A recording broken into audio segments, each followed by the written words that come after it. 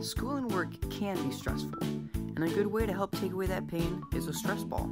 To make this, you'll need 2 bowls, one for borax and one for glue. You'll need measuring cups, a balloon, some glue and borax, a funnel, and some food coloring or netting if you desire.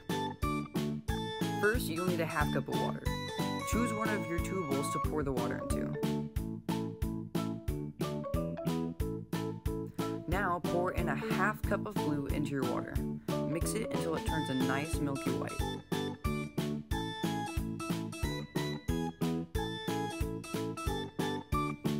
If you desire, drop in some food coloring to change the color of your slime. Now grab your second bowl, add a ½ cup of water and a ½ teaspoon of borax. You'll need to mix this until it's dissolved in the water.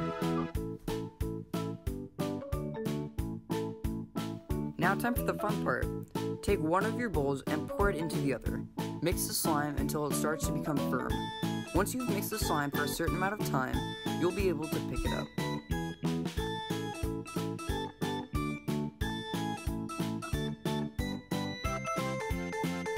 And now for the tricky part. You'll have to get the slime into the balloon. I would recommend using a funnel, but I use an apple core cutter. To get the balloon off, carefully roll it off of your funnel, and try to push as much slime down as you can. You won't get a perfect tie, so don't worry.